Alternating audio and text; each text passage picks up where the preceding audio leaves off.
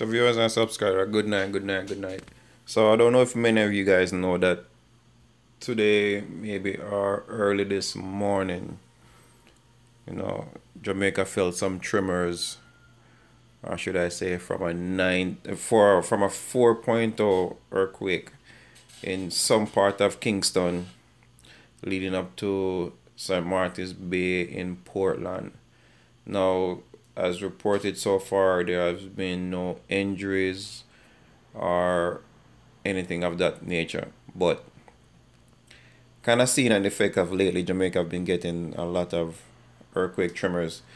I'm hoping not we're not seeing the ripple effect from Haiti coming to Jamaica, because many of you might know, like, Haiti is like, I don't want to say curse, but when you look at it, they have a lot of disaster over there, and it seems like Haiti is a target for disaster.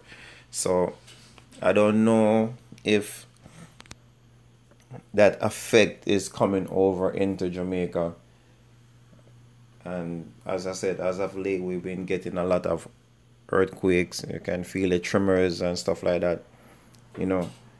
And I was saying that today, that I hope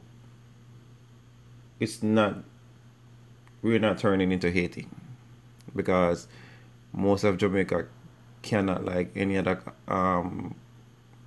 place around the world, cannot deal with earthquakes. You know, a lot of the houses in Jamaica are built on hills. So if God forbid that should ever go to Jamaica, it would be a catastrophe. It would be horrific, man. It would be a sad story over there. So viewers, pray for a bunch of blessing, and really hoping that we're not going to see a ripple effect from Haiti happening in Jamaica, where the earthquakes come every so often. As I said, today and early this morning, in midday, they had a 4.0, and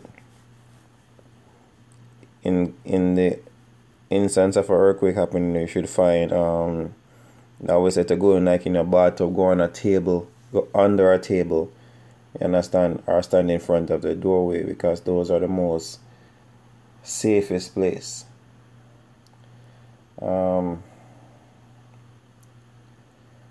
The doorway, yes, I can see from a structural standpoint, it might help.